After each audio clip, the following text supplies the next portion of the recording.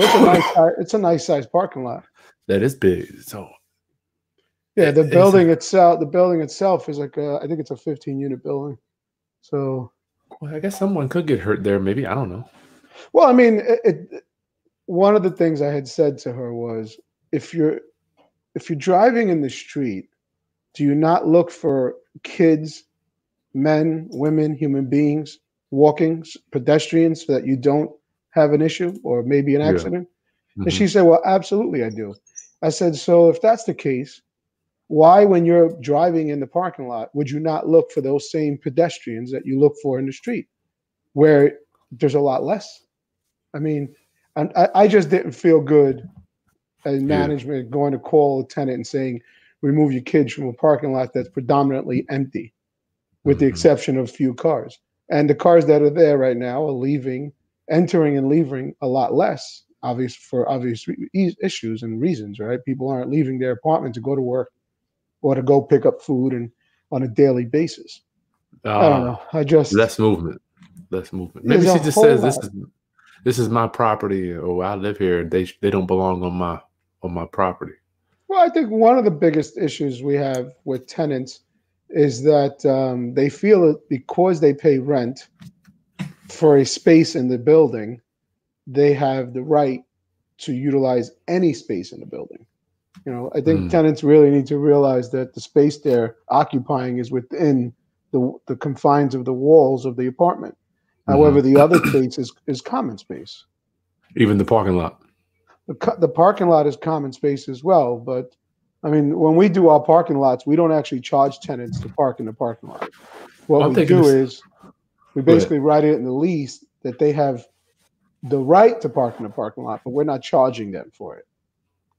And the reason we write it up that way is because if there's a major issue with tenants in these parking lots, which we've had in the past, they like to give us calls and say, hey, apartment 2 is parking in my space in apartment 4. And every space is numbered.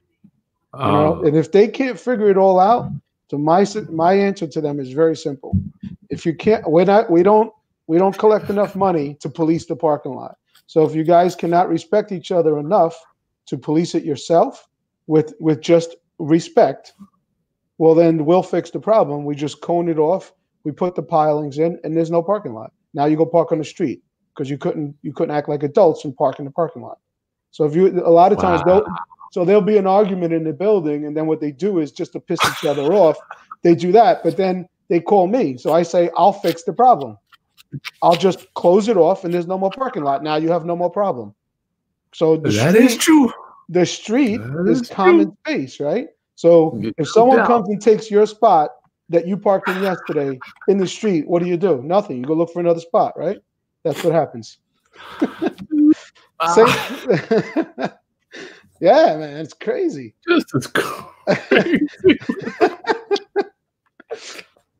I tell you another story. We had a laundromat inside the building. It was 6 dryers and 6 washing machines. Everything was working out great, no problem. Apparently, someone was mad at somebody, and they went in there and they drilled out the mechanism to put the coins in. All of them, and they stole the money.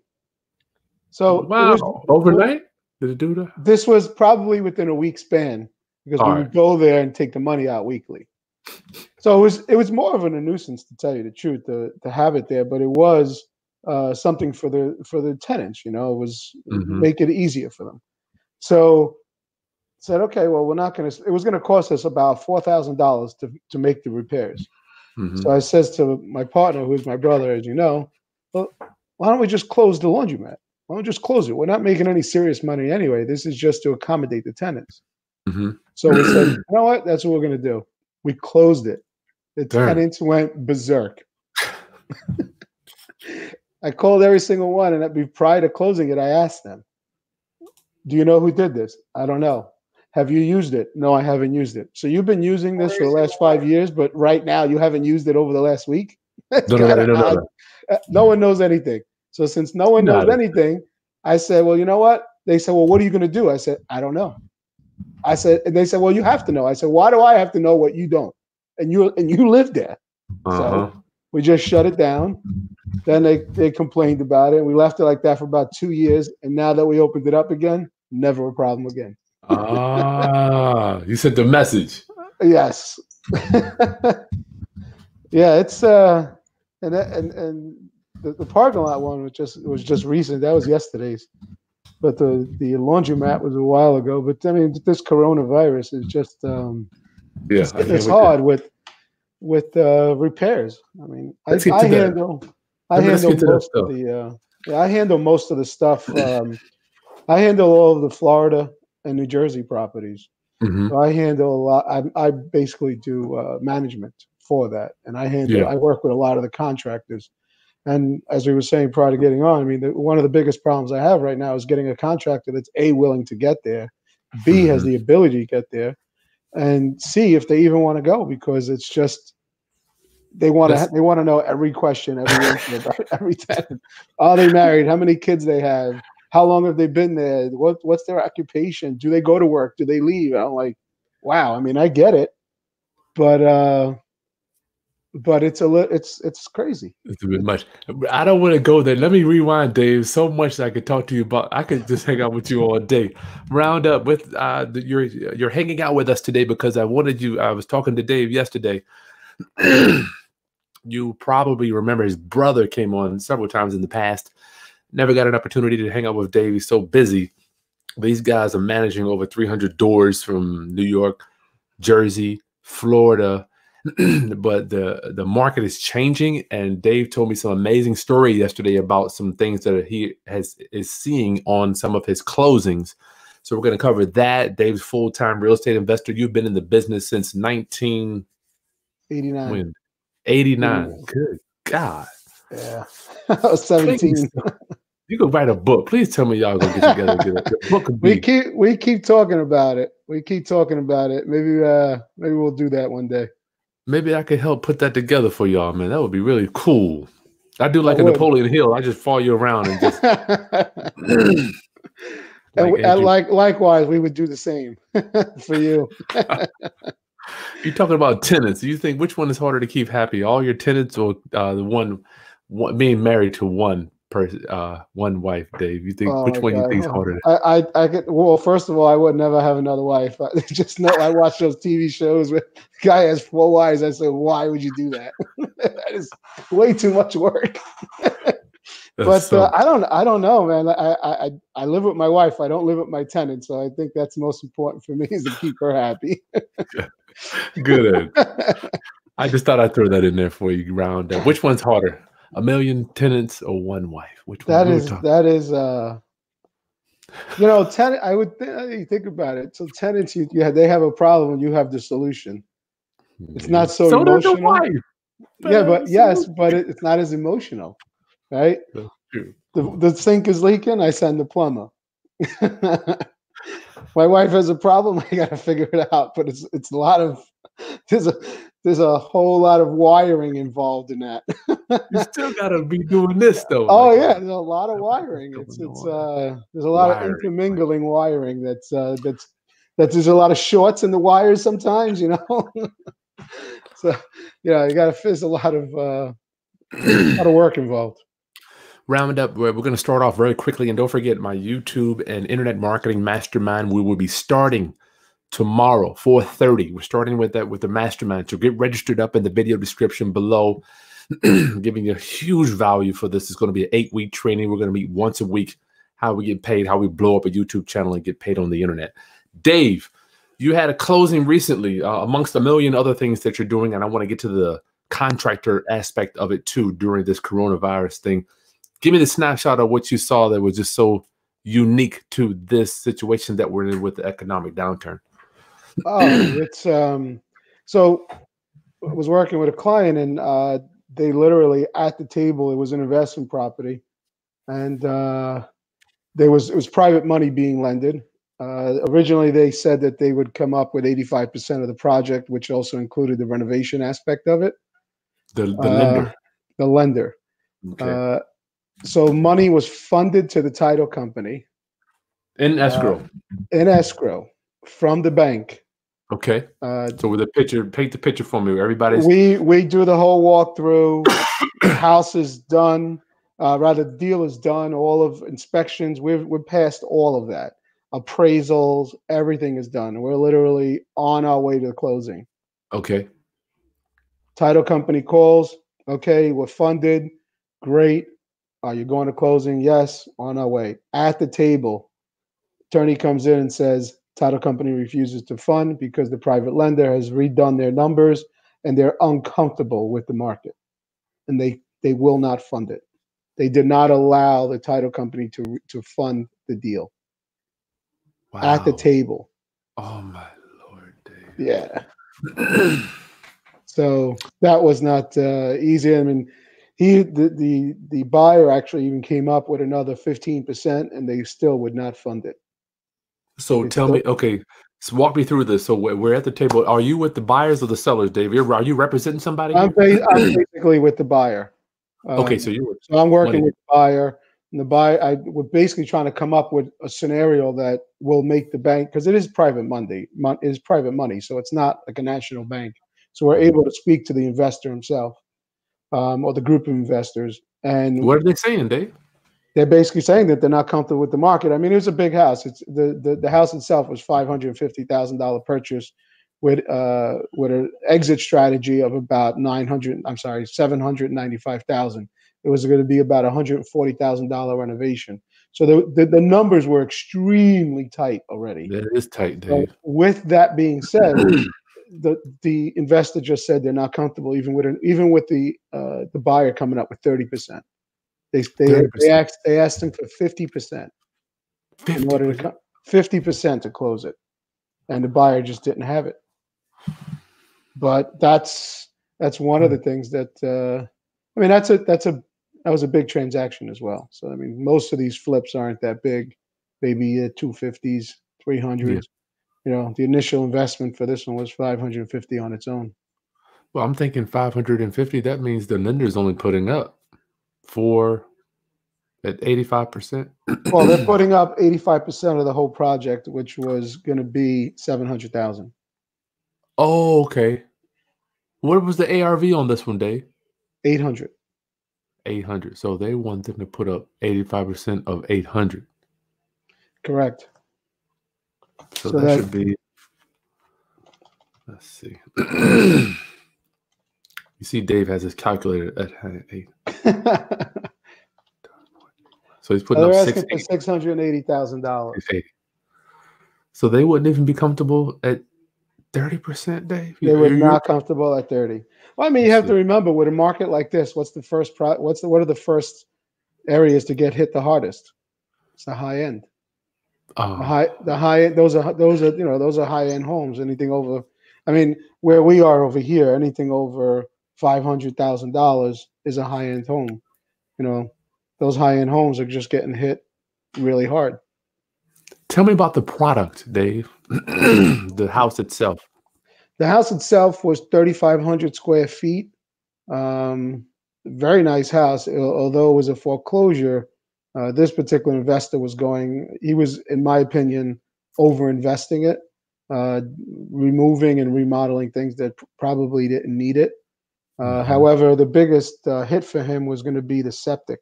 So this particular home did have it had a septic, but that septic to remove the septic in today's standards in the particular area that it's in, which is Monmouth County in New Jersey, that septic was $30,000 replacement. It ain't cheap. Yeah. So on top of that, he also had a well issue. That was going to be another $10,000. So he was $40,000 into the dirt before he even did any type of renovation.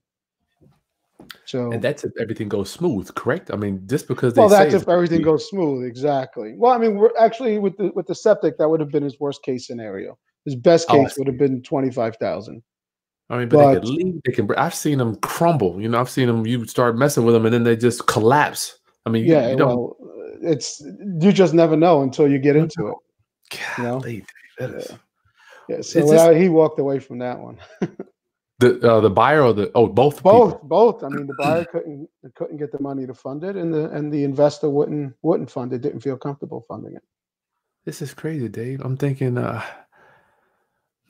you've been doing this long enough, longer than me, twice as long as me, and I'm like, do you understand this, or were you thinking? Was this had to be on your mind? I mean, you had to have had some type of premonition to forecast something like this, right? Well, I mean, we looked at that particular home. My brother and I both looked at it to purchase it ourselves, but we did not feel comfortable buying it. Why not? We thought the numbers were too tight. It's just Gotcha. even prior to this, we looked at this home, Okay. but for some people, I guess they value their time differently, and sometimes people want to get into the deal just to learn the aspect of the project itself and how they're done. So therefore, they probably don't need to make the outcome that we look for, as far as monetary is concerned. You pay to learn, right? So if you've never done a flip and you get into it and let's call it you break it even, because if you make $10,000, that's a break even. So if you break even, you still have gained the knowledge, which is invaluable, right? So that's true. So I think that's why we're dealing with so many people right now in the market that are overpaying for homes, because it's the very beginning stages for them. So they're just looking at it as a learning skill. There's another aspect where people are just literally paying us to teach them the business, and basically we get portions of the profit itself. We get paid to be on the job site, and we walk them through the whole project. And we're not actually doing that. That's a lot of the times what we do is, if we don't take a deal, people are always calling us for deals. We'll say, hey, look, this is a deal that won't work for us, but if you're looking to do your first deal, you'll make some money, and we'll walk you through it. So between the money that we make for profits and everything else in between, we end up doing okay. I see. So you thought this one was too even. Purchase price was what, $550? You said that was $550, worth $8. So even with 8, 5, 6, 7, with 300 in it, round up. I want everybody to know that people think, Dave, you and I kind of have a barometer for this. $100,000. I mean, it's just nothing. I mean, especially when you're talking about high-end houses, you got 300 in it, and it's still nothing. I mean, it's like, well, you wouldn't even touch it. Well, you know what? It's so funny you put it that way, and it sounds like you have to remember it's when we look at it, we work on numbers backwards, right? So if we could sell it for this, we work on numbers in reverse to see what we have to buy it for. Our number to buy that house was 500. For 500, we would have bought it. We wouldn't have had to deal with any lenders, so we wouldn't have had any issues. But money is low then. What was that? Your cost of your money is low. Yes, exactly. But one of the major aspects of why we did not touch that house, and we went over this multiple times, because this house came back and forth. It's in a phenomenal location of Manalapan County, Manalapan Township. But one of the main reasons we did not see it is because our forecasting of where the market was going. And you saw this? Well, no. This is no. There's no way anybody saw this. We just understood that with the stock market being where it was and real estate traveling where it has been for the last 11 years, it's inevitable, right? No way up. It's inevitable. Anything could happen. And one of the main reasons we didn't touch this one was because the fact that we were concerned that if the market even took a little dip, and to be honest with you, the real estate market really hasn't been as impacted as the stock market. Yeah. As of yet. But as you know, things follow suit. So we were more weary about that aspect of it. Having that much money tied into one project, where if there's any dip in the market, that's the first. So the $300,000-$400,000 houses, they get a dip, it feels like this. An $800,000 gets a small dip, and it feels like this. Yeah, I'm You thinking know, 5% it's times 800,000. yeah, even sometimes 10. So it's, you know, 80,000. yeah. So the $100,000, that sounds great. You know, after you pay for your realtors to come in and out, your closing costs in and out, I don't know if the money's really there. So that's the main reason why we didn't touch it. But at 500, we would have bought it. I see. Because now there's more room for leeway. So there's room for the mistakes or for the corrections of the market. Corrections of the market and mistakes. Roundup, if you're just joining us, hanging out with Dave Barrero, real estate investor since 1989, just going over some of the problems that he's facing with this coronavirus hitting, dealing with lenders literally backing out of deals at the closing table and some other stuff we'll talk about. Wow, that is that was tough.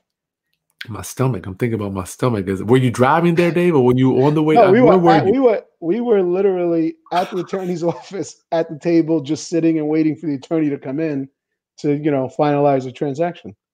We, we're sitting there just chatting. Had the seller already closed, Dave?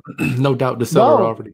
No. So everybody was there. So the representative was there. Everybody was at the table.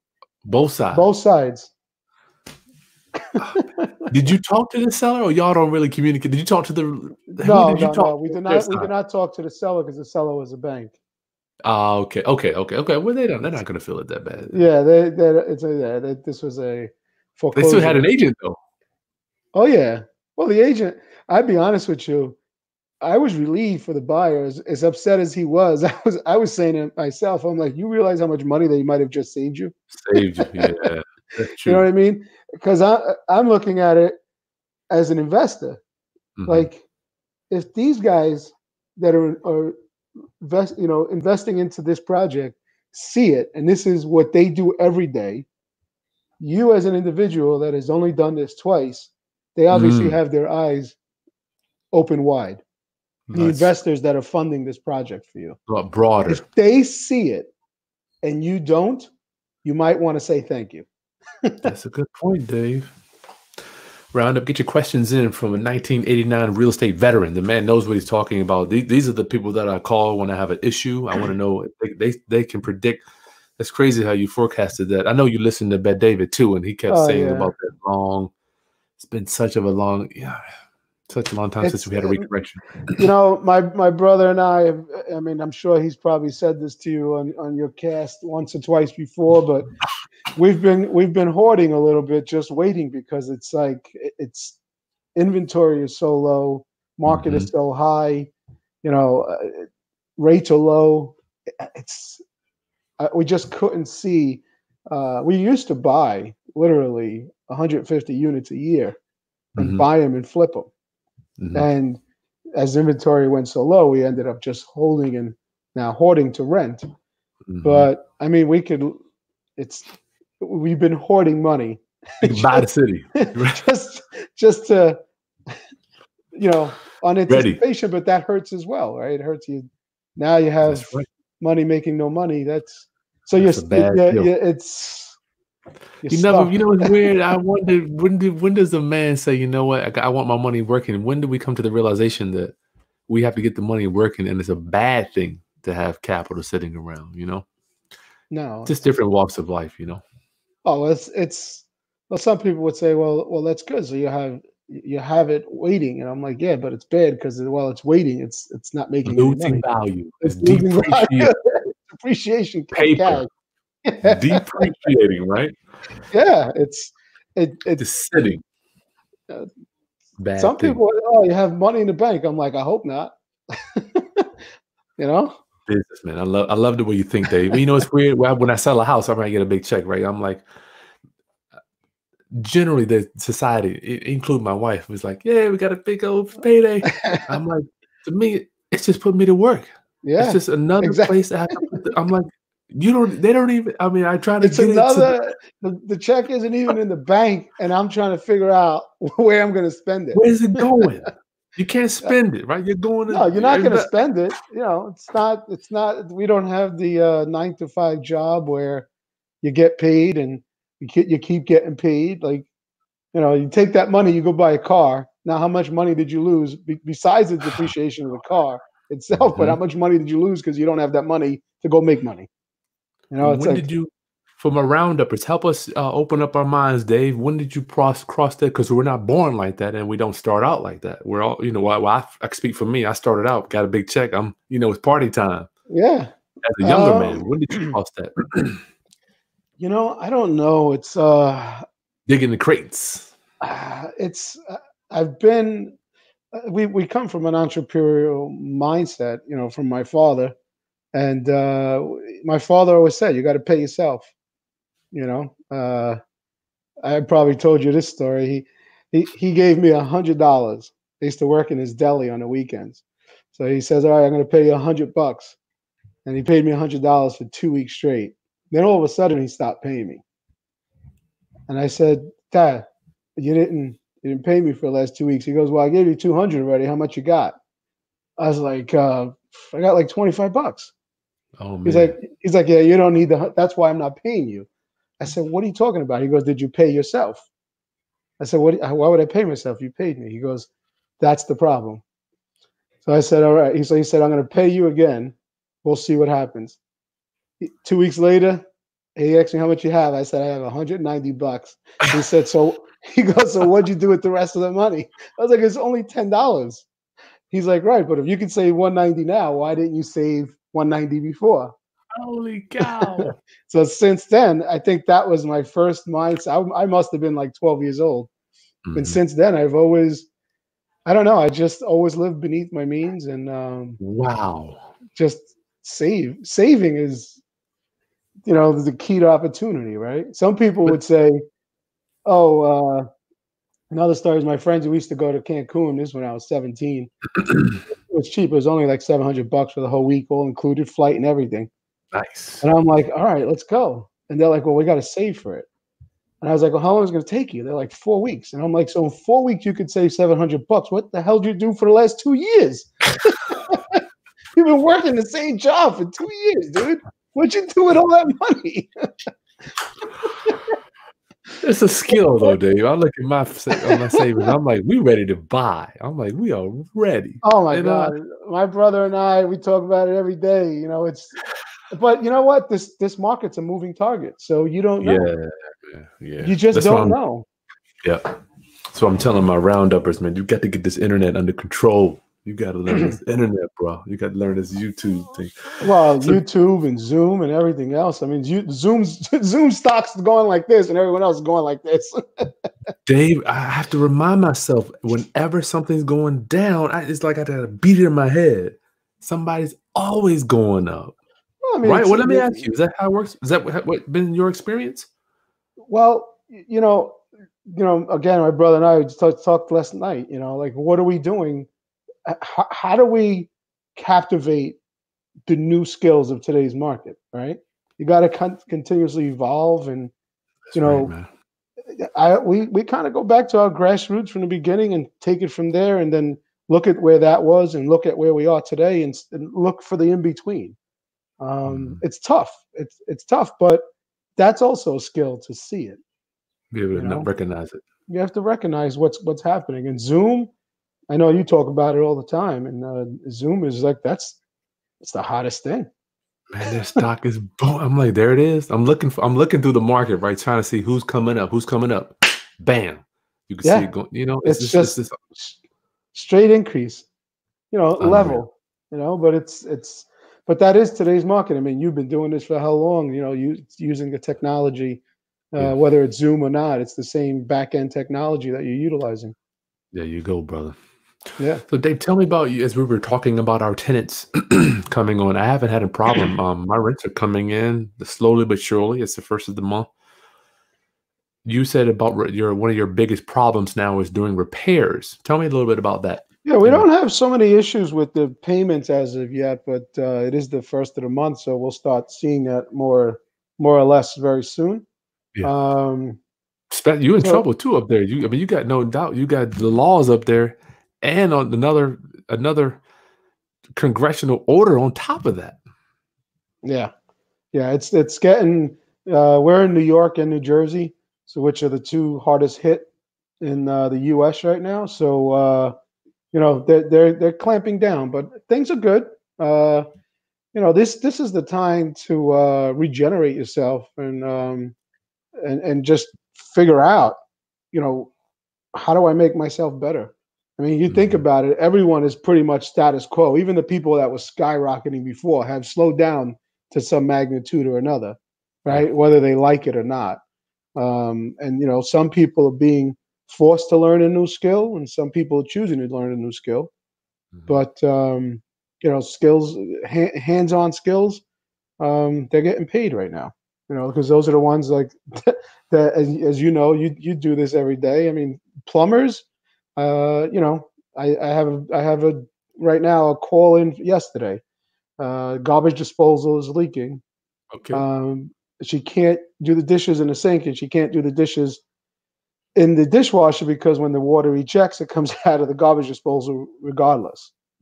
So I told her, put a pot down there, and I'll see what I could do. But I did get a plumber to go out. He's going to go out at 5:30 tonight.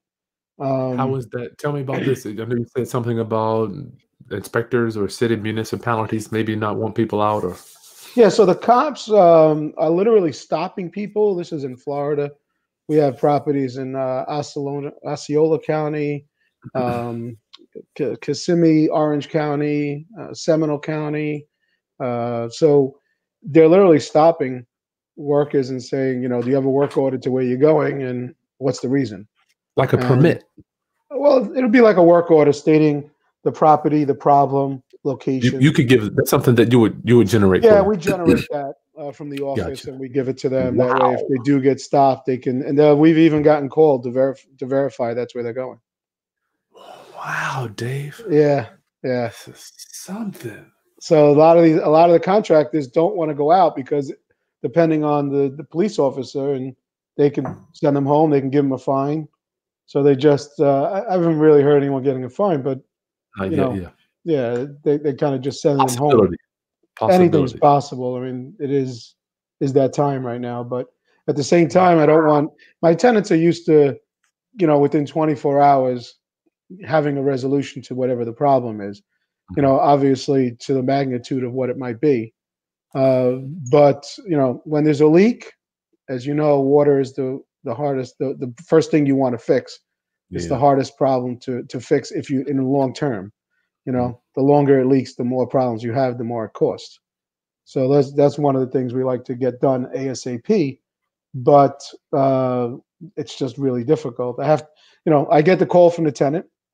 I already know what the plumber's going to, or the contractor is going to ask me, how many people in the apartment, when was the last time they left, are they have any ailments or symptoms. Then I call the plumber. He asks me those questions. I give him the questions. He may have additional questions I have to call. Then this particular plumber requests all windows to be open, all screens to be taken out so that airflow comes into the apartment. He wants it sanitized before, and then the tenant wants it sanitized before he leaves. And the tenant cannot be home. So there's a whole strategy of what's going on prior to anyone coming in. Yeah. Oh my goodness, Dave, you're talking about something serious. So the sanitizing, who would you get to do that? I mean, would the tenant do that? So the tenant herself or himself would sanitize prior. Gotcha. If they do not have the items to do it, the plumber would bring it with him. They would sanitize, then they would leave. Then the plumber will sanitize afterwards, or the contractor would sanitize after they leave as well. I mean, in Florida, we're dealing with a lot of AC issues. Okay, right now, is it hot down there? I don't know. It is hotter, yeah. Gotcha. So during the day, it's hot, depending if they're on a third floor, second floor, first floor. So third floor units, they're in one particular complex that we own a majority of properties in there. There are third floor units that will heat up. So, they want their AC on. I have one lady that's she's been without AC for 2 days. Okay. But, they are going today, but it's really tough because every stop takes twice as long. It's not like they're just I mean, they're not just walking in and fixing, right? They're walking in, they're fixing. Sometimes they have to leave to go get a part. When they come back, They have to re-sanitize because now they left the area and they have to come back again and they have to sanitize, and then before they leave, they sanitize. So it's not every day is normal. So if a contractor could have done maybe 6, 7, 8 service calls in a day, now he's probably doing 3 to 4, just because of the time frame. Now, are these like guys that are on staff on your repair guys, or are these private contractors, 1099 guys? What type of guys do you usually have doing your repairs? These are all 1099 guys. Even our handyman that we use there, they're all 1099s. Gotcha. We don't keep anybody really on staff for that type of work. Gotcha. But yeah, I mean it's just not easy. Over here in New Jersey, I just got a call for a heating for a unit that's on the water. I called I call the HVAC company, and they said the quickest we can get out there is sometime tomorrow. Okay. So when you're on the water, you have the breeze and it's 47 degrees, and you get several calls. I have to say, I mean, I'm doing the best I can do with what we're dealing with. Put an extra sweater on. I don't know what to tell you. Go sleep in your car for a day. I don't want to seem insensitive, or we're compassionate to what the issues are that they have, but at the same time, as tenants, they have to realize that we're up against the wall as well. Goliath. Yeah. This is a Goliath, right? Yeah. Oh, yeah. Without a doubt, this is the unexpected Goliath. Yeah. Roundup. Thanks for joining us, Dave Barrero. Are you in Jersey today? I am in Jersey. Yes, I'm in my home office. Nice. Let's see. Thank you for sharing, Dave. I've had you on here for 40 minutes already. Time goes by so fast. Yes, it does. It's always great speaking to you. I see that I was listening to your cast yesterday on that YouTube. That's going to be huge for you. Dave, man, I've been sleeping in a bed at night. Like, what am I going to do? I can't keep preaching real estate. I mean, obviously we do real estate, but yeah, we all do. That's where it all generates from. Yes, but my conscience won't tell me. My conscience won't say, get into real estate now. I think you should, but I mean, we don't know. Let me tell you, there you go. Say that again. Cautiously. Yeah, you have to be cautious on, what you think is a great deal may not actually be a great deal. Tomorrow. It might not be. I don't know. I mean, unless it's a fun. Uh-oh, lost you, Dave. Round up, get your Q&A in. Sign up for we'll get him back. My spirit is just telling me to train you on the YouTube internet marketing. Get signed up. Go ahead and get joined up, round up. I'm starting tomorrow, 4:30.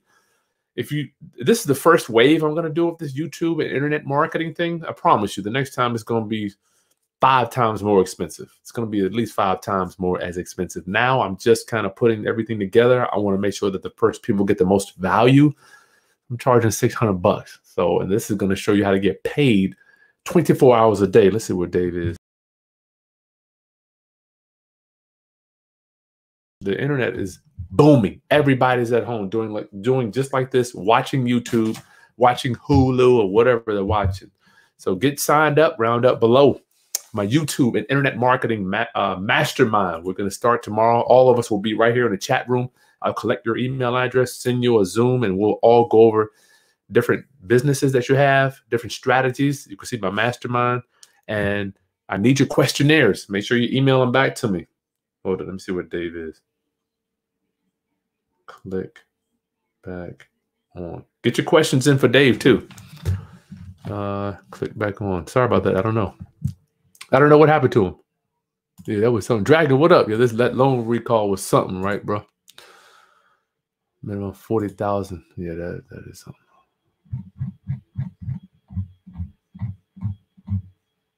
We'll get him back on. Round up. Thank you for joining us. I'm here with Dave Barrero. This guy's owned over 300 doors. They're who I call him and his brother. We talk about business all the time. Internet stuff, real estate, tenants, marketing, how to do repairs. And I want to know, what are they saying since they've been doing this business since 1989? What are they saying about what's going on now? They've seen a lot more than me. He must have lost his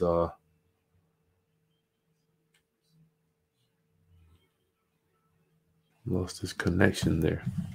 Where you at, Dave? Get your questions in, round-uppers. 2 years not making money.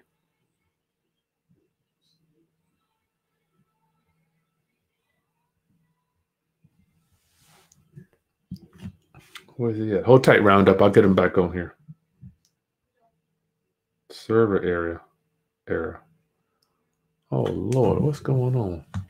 Can y'all still see me? Can y'all still see me here, rounduppers?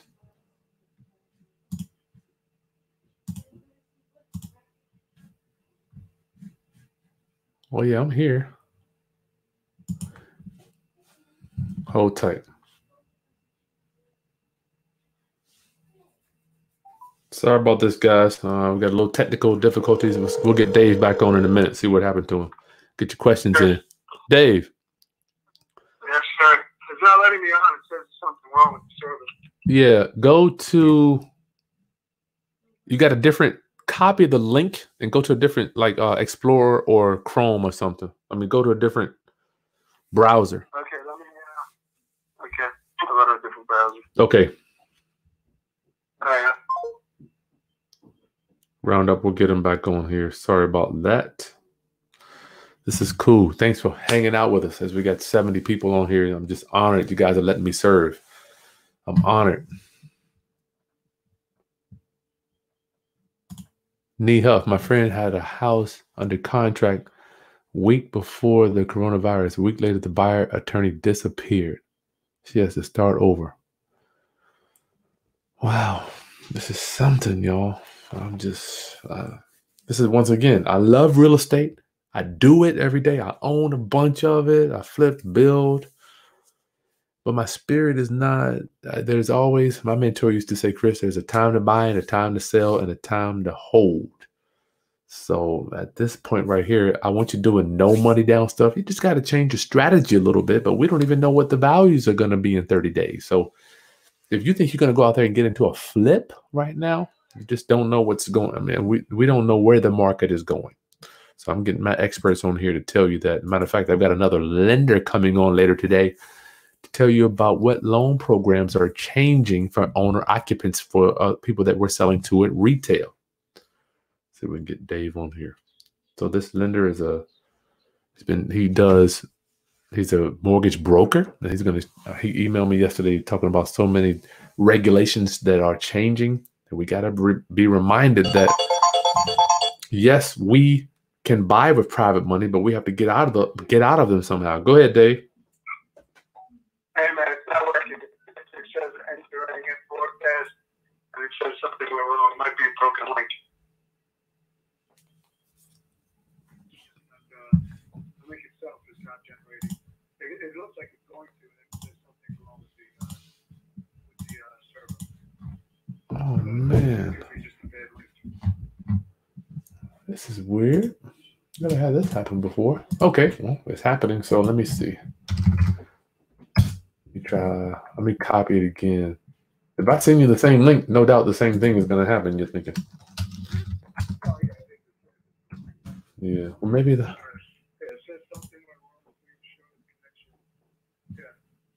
This is...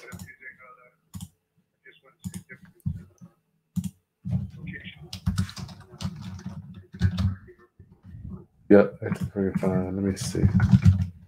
Here, I'm going to send you another email. Try that one out, Dave. See if that has anything. I just emailed you another link. If this doesn't work, Dave, do you have your cell phone? You can click on it on your cell phone. We could just finish it out. Okay, call me back. Round up, trying to get Dave back on here. I'm working, trying to get him back on here. Let's see if we can get on with his cell phone. Let's see. That was crazy, right? The lender backed out at closing. Unbelievable.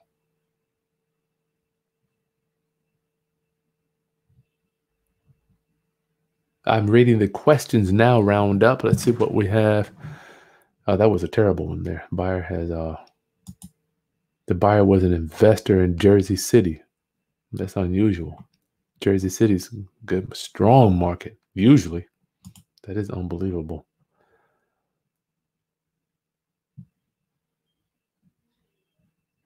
Red Sox fan. A lot of money's being given out, but who knows what the value of that money is?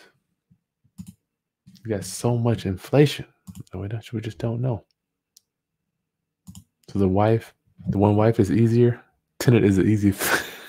You got 50 tenants. The wife's easier. That could be true. Let's see. We get Dave back on there. Round up as you wait for Dave. Oh shoot! Get your questions in for Dave. Just knocked over something. Get your questions in for Dave.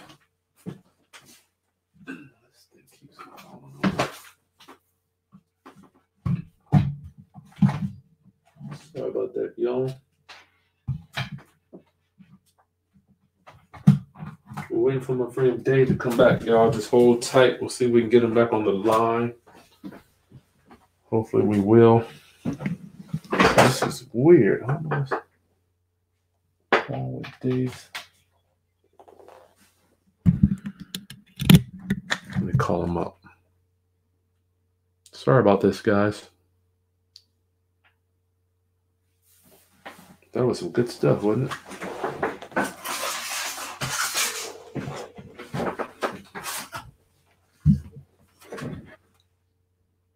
Hello? Dave. Yeah, I'm getting in now. I'm going through my cell phone, but first time it didn't work there either. But Okay, bye. Okay, almost got him, y'all. Almost got him. Are you guys using solid state drives too? Solid state.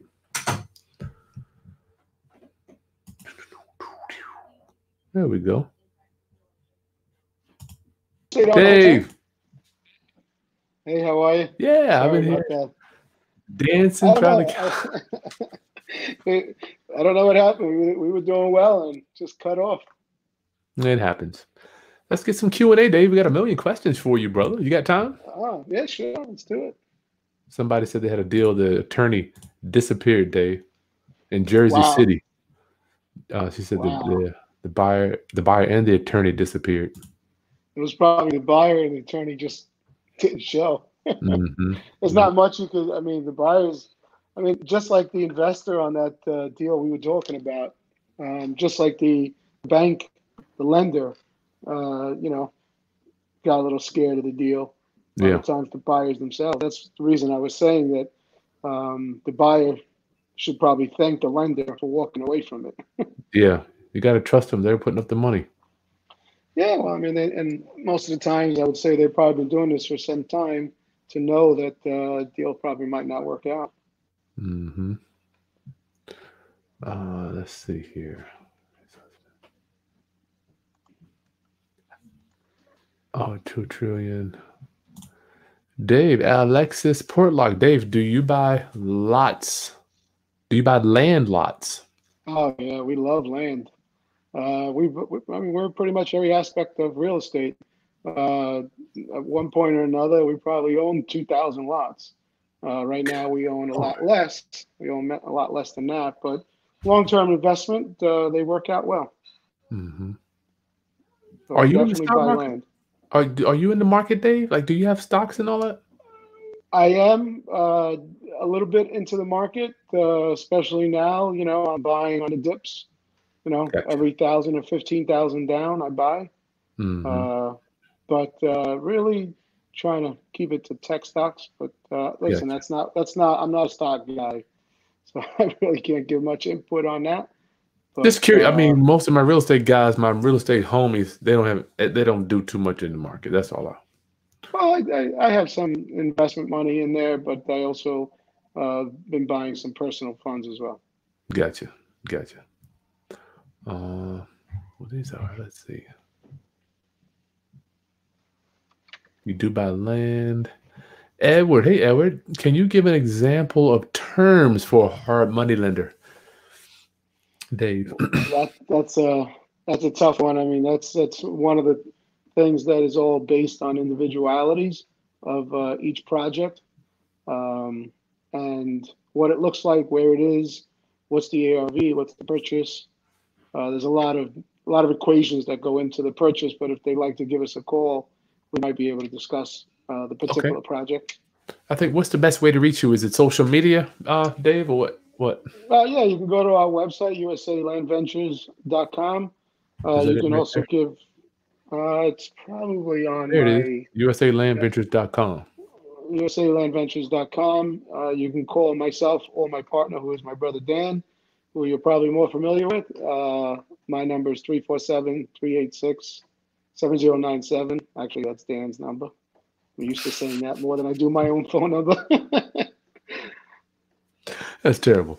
Dragon, is there any way to make the lender loan the money, Dan? Dave. Yeah, me calling you Dan now. I don't know. I mean, it's like, when you try to force someone to do something, it's going to cost you money to do that. And if they're the lender, they probably have more money to force you not to do it. So it's, that's true. You can almost do anything you want in the United States of America as long as you have the money to back it up. Got the money to back it up. You daggone right. See, everybody shutting down schools. Let's see, dudes. What else we got here? Is there any way, I guess the same question, is there any way to make them so they can't back out of the deal? I had a closing Friday, Dave. And Lord, I did a lot of praying. Did a lot of praying. Really? It closed. Actually, I saw the video on that. You were talking about it. There are deals that are closing. It's not that they're not closing. I think it's more the private money lenders that are, because they're in it for a lot more, and it's a lot riskier for them, as opposed to the regular lenders, national lenders. So Gotcha. I think in that aspect, it's I mean, I know a lot of people that are closing deals, but I also know some that aren't. Yeah, well, Jessica had one. The lender wouldn't loan the money because the buyers had got a letter from his job. He didn't know if he was going to be employed in 3 months up there in New York. So FHA came out with a couple new regulations that they're working with, whereas they're not doing the 24-hour call. I think previously it was like a 10-day call, a 3-day call, and a 24-hour call on a job. But they're not doing that. What they're really predominantly looking for is that the person will remain on the job in the future, although they're not working right now. So I think that's what they're in line of what they're looking for right now. Dominic, hey, when a property needs a lot of work, 30,000 rehab. Dominic, that's a small job, my brother. I was just thinking that. I'm like, I wish a house. When was the last time you did 25? I haven't done the 25 in 10 years. I don't know, Dave. As you're saying it, I'm thinking it. In Florida, we buy some smaller condos that are, one bedroom type stuff. One bedroom stuff. We're in and out of it for $25,000. 20,000. Gotcha. And that's like we're talking 750 square feet. Good gracious. So like these bigger homes that are in New York and New Jersey that we buy, I mean, you're talking $150,000 just to step into it. He wants to know the ARV is 120. The seller owes 86. Loan is 850 and the rent rate is 1,200. Does this make sense to subject to? I'll let Dave answer that one. Do you do subject? Say that. Give me the number. Give me the numbers again. He's it needs 30 in rehab. The pad. I got a pad for you too, Dave. I got a millionaire. Did I show you the pad we're gonna be giving you? No, let me see it. Let me get hold tight. That's over here. Hey, you can read the numbers on the screen. Okay.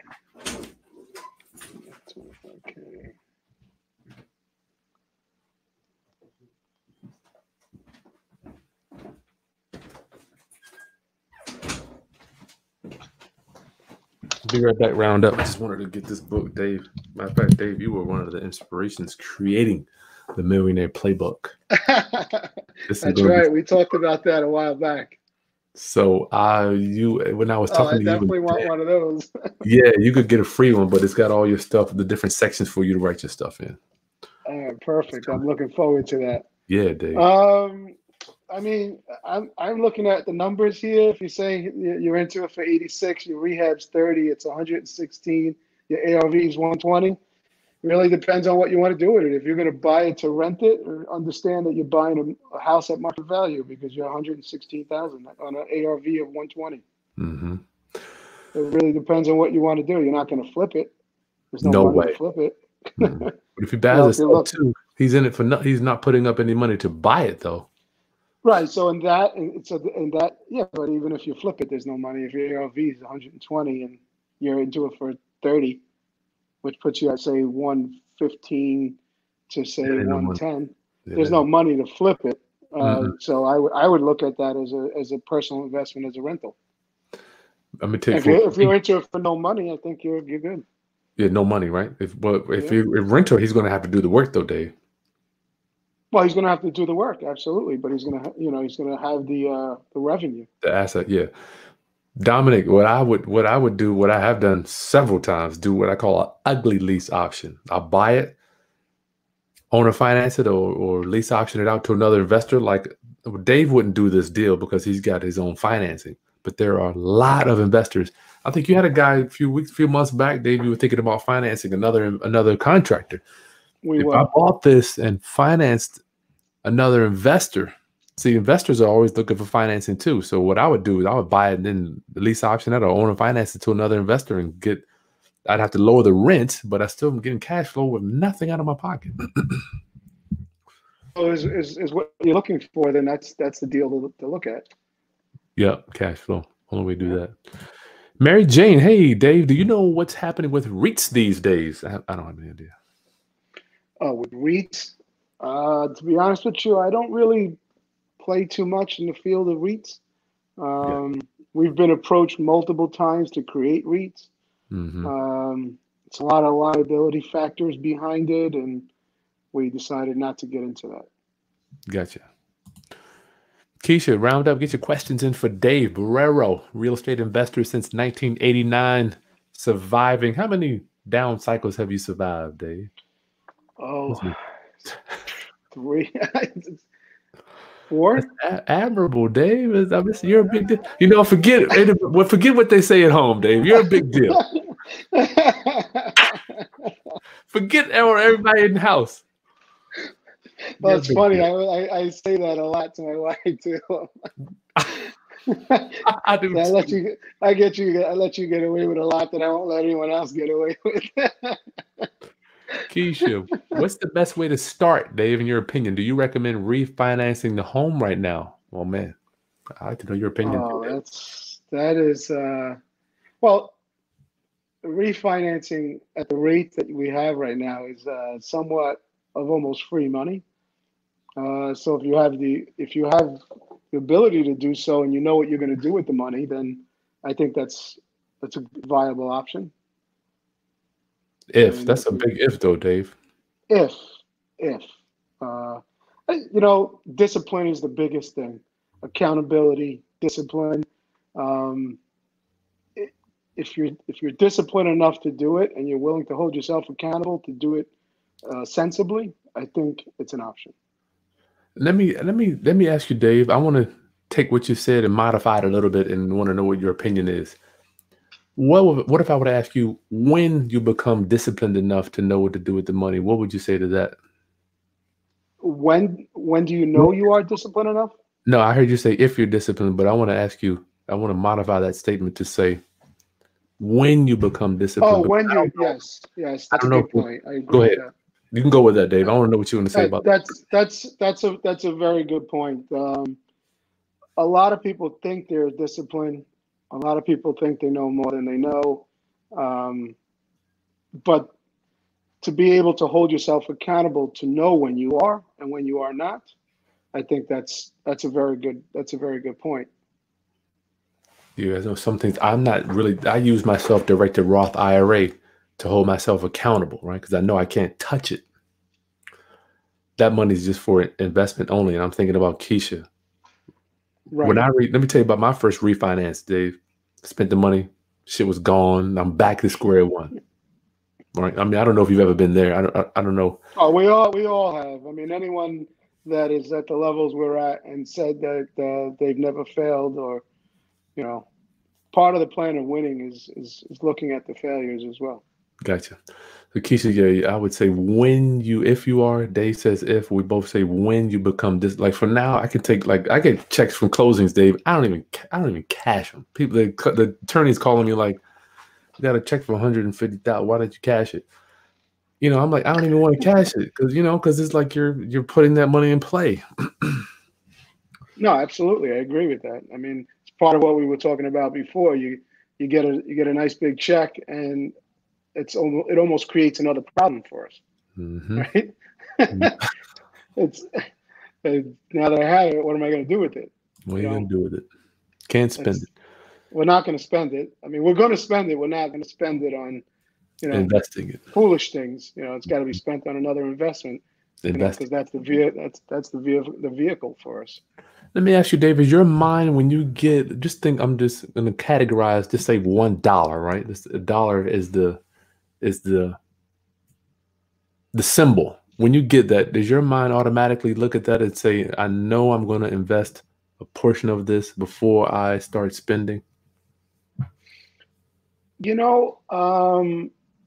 It's funny you asked that question. I was just thinking about it. I don't even think about spending. I think about investing. Like I spend what I have to spend. I have to eat.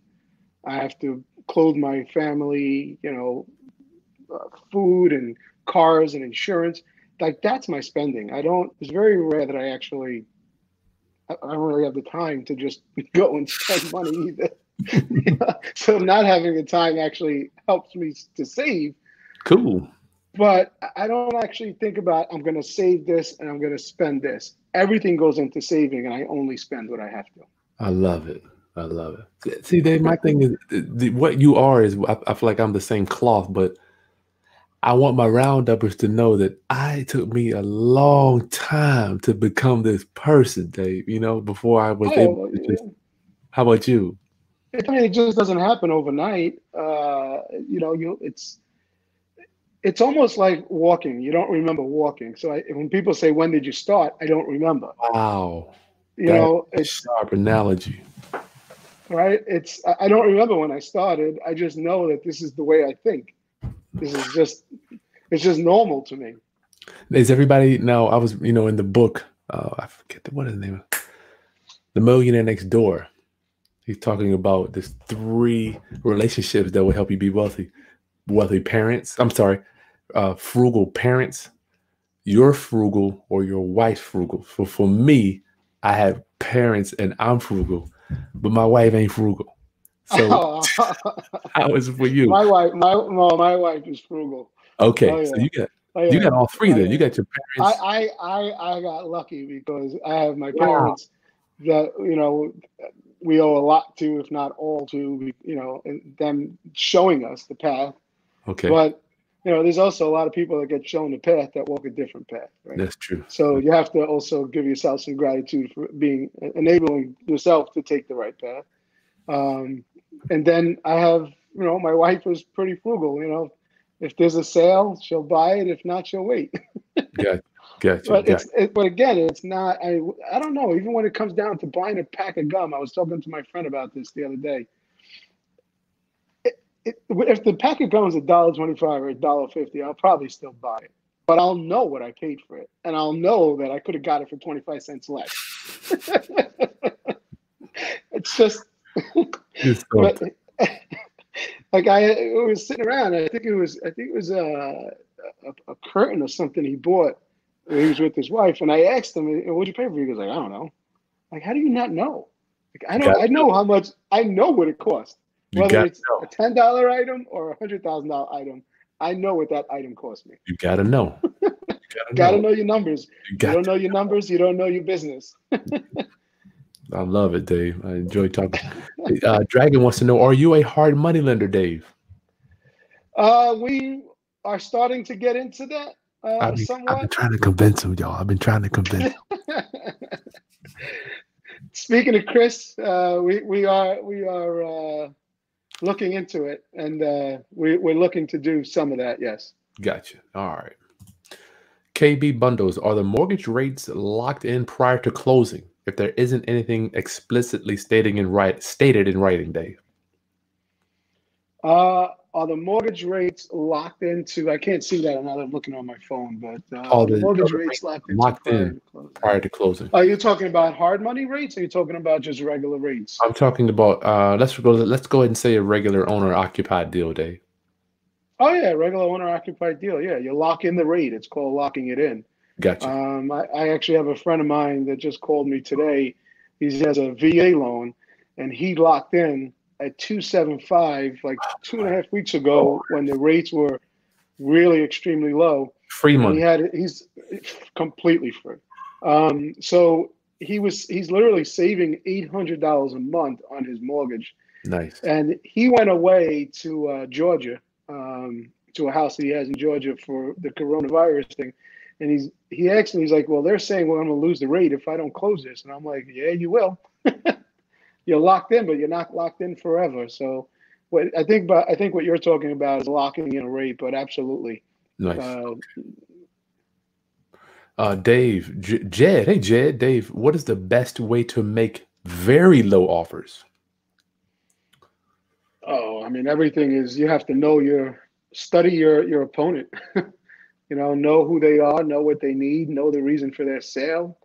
And again, be compassionate, try to get the best deal, but too much of a lowball deal will probably create animosity within the relationship of trying to negotiate. So be reasonable at the same time. Reasonable offer, yeah. There was a saying I learned a while ago: fat pigs get sent to the slaughterhouse, and medium-sized pigs continue to get fed. Yes, absolutely. Thanks, Jed. KB Bundles. Chris, can you add a Cash App to the description? Okay, you want to join my YouTube? Yes, I'll put that in. I can't obviously do it now, but I'll put that in later today. Ronell, are you familiar with velocity baking, Dave? And what do you think? Is that a good strategy? Velocity baking. I'm going to say I am not. Yeah, I need to change it. I'm sorry. I'll add my Cash App on that, y'all. The millennials with this damn Cash App, I can't stand it, man. How do you track this stuff, right, Dave? What are you doing, man? Oh, well, you gotta get someone to work that really understands that. Jed, hey, Dave, do you have any strategies to buying homes at the foreclosure auction? My favorite. I mean, it's probably the same strategies everyone else has, but I mean, as far as what? As far as from the beginning to end, going to look at the property, getting into the properties, figuring out ways to get in that other people are unaccustomed to. A lot of these, that's a very broad question. Yeah, so much. I would say make sure you do your title search, right? I mean, you got to have your title. Don't do nothing to you. If you have absolutely. I mean, you work with a title company that you work with all the time. Predominantly, they're going to do those searches without a charge or a very minimal charge. There you go. That's where you want to start. I mean, that's the beginning. I'll drive by the property. A lot of times they say you can't go in, but a lot of times you find ways to get in as well. You really check it out. A lot of times they're also occupied, so you don't want to disturb any of those occupants. Yeah. But familiarize yourself with the community, the property, the location. And then next step would be the title company. Start from there. You don't want to be getting into secondary loans and third parties and everyone else that's got their hands in the piggy bank. You're done. You ever gotten one of those, Dave? A bad foreclosure buy in a second? Honestly, we have not, but we do due diligence beyond what many people do. My brother is awesome at that. I'm sure. Yeah. Let's see. I think that's all we got, Dave. Fastest way to share. I think I have the fastest. Oh, real estate Randy. What is the fastest way to do a title? Well, he says, I guess to do a title search, I would guess. Yeah, absolutely.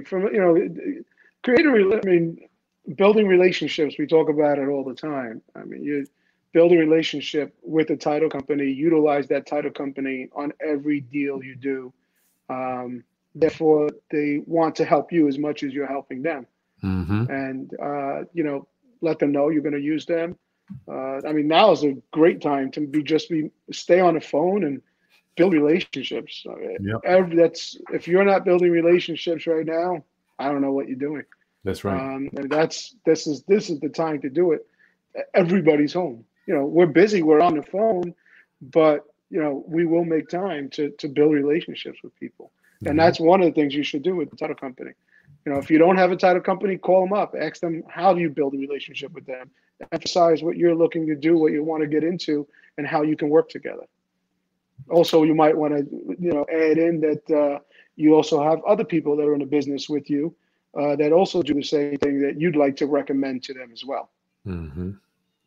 Roundup, thanks for asking the questions. We got a few more. Make sure you get your questions in the video description. CB, Dan, do you buy land in Puerto Rico? We haven't bought land. We have purchased some structures in Puerto Rico. That was probably 3 years ago. So we're still, it's kind of, that's a long-term investment. It's basically what we call parked money. Gotcha. I guess especially now since the economy has it picked up down there yet, Dan? I don't know. Well, when we get hit here soft, they get hit there 10 times as hard. Gotcha. So that is really just it's a gamble shot. But if you're willing to park it for 20 years, you'll be fine. It could be 10, could be 20, could be 5. We don't know. But it's really very unpredictable. Gotcha. Dave, if the virus continues at the current rate, how much do you foresee the real estate market going down, being that you've been doing this since '89? I don't see us going down the way we went down in 2008 and 9. How so? Well, I mean, the market in 2008-9 was a crash of fake money. It was the market had all bank money. There's real money. There's a lot of sideline money right now, and there's real value into the homes. The mortgages that have been given were given to real people that can really afford them. Mm-hmm. What was unpredictable is that we're going to have 3.5 million people out of jobs. But I think that's temporary. But again, this is a complete moving target, and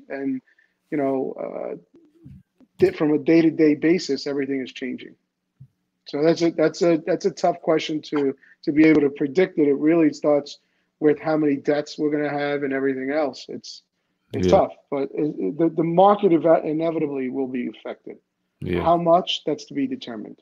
TBD. That's a rough one. I can't stand to be determined, brother. That's rough running a business. Yeah, that's why this is one of those you just kind of say, let's let some of the dust settle first, and then we start to figure out if we want to, where we want to go, at what angle.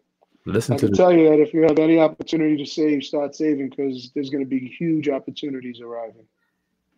I hope you guys are listening to this man. I mean, when he talks, just the spirit that he's given. I haven't seen this dude. You've been smooth ever since I met you.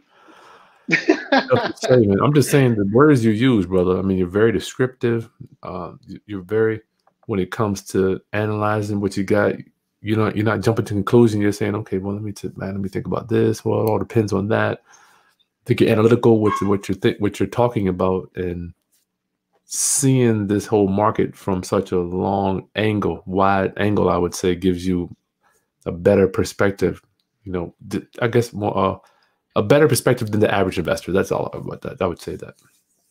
Okay, I appreciate that. I mean, it's really just analyzing past trends, right? I mean, if the best way to figure out what's going to happen is to kind of analyze what has happened in the past to gauge yourself better. Gotcha. All right, Roundup. That's all I got. Make sure you get registered up. I'll see you tomorrow, 4:30. Well, matter of fact, I got a lender coming on later today. I'm going to tell you about what programs are being cut, how they're changing lending guidelines. And that's all. Anything else you want to add for Roundup viewers before you get out of here, Dave? That's it. I just want to say thank you. I appreciate the opportunity of coming out and letting you guys know what I'm thinking. And if you have any questions, again, always feel free to give myself and my brother Dan a call. We're always open to discussion and helping. Yep, sounds good. Okay, everybody. I'll see you soon. Make sure you hit that bell, subscribe, like the content. Yeah. Hit the bell so you know when I have my next guest on. All right. everybody. Thanks, Chris. Yeah. Take care. Bye-bye.